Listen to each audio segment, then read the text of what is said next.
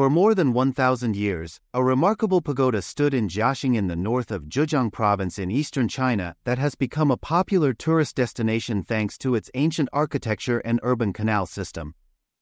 The Dongta Temple area would come to represent the best of Song dynasty 960 to 1279 architecture, and the piece de resistance was a beautiful tower that rose elegantly above the nearby creek.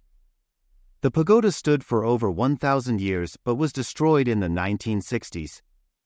It is unclear if the demolition came before or after the start of the Cultural Revolution, 1966 to 1976. In mid-May, a group of archaeologists who excavated the site in September last year detailed how they believed the tower had survived for so long.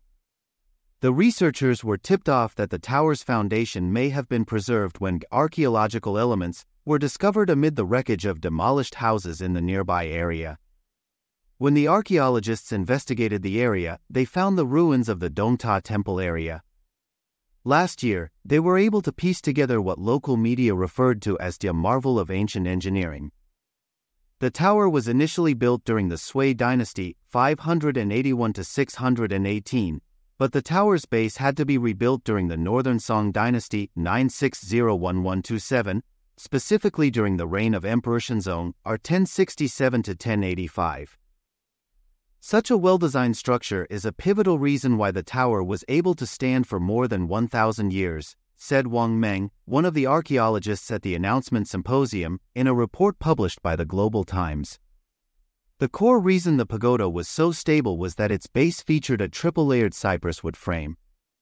The tower was rebuilt over its history, but the foundation was never changed, a particularly remarkable fact considering it was made using wood that stayed relatively healthy for a millennium.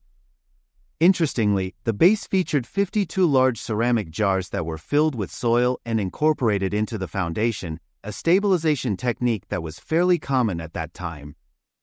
However, the archaeologists do not know what exactly the jars were stabilizing. A similar technique was deployed at Dongta Temple in Shanghai, but to a smaller scale compared with the tower in Jiaxing. The base was built at the bottom of a large pit that was braced with layers of wood, and then it was slowly built up using bricks and wood. The design was meant to ensure the tower did not collapse due to the relatively soft soil in the region. Zheng Jili, the archaeological director of the East Pagoda Temple site, told Xinhua, "We all know that there were many famous literati in the Song dynasty, but there were also many skilled craftsmen during that time." The archaeologists also excavated the nearby area and found ancient coins from the Northern Song era. Beyond its physical beauty, the pagoda was a popular site because locals and tourists could climb to the top and enjoy a nice view of the surrounding area. The Dongta Temple, which was built during the Liang dynasty 502 to 557, also no longer exists. Jiaxing is a particularly photogenic city in eastern China, with entire neighborhoods that harken back to a romanticized version of ancient China,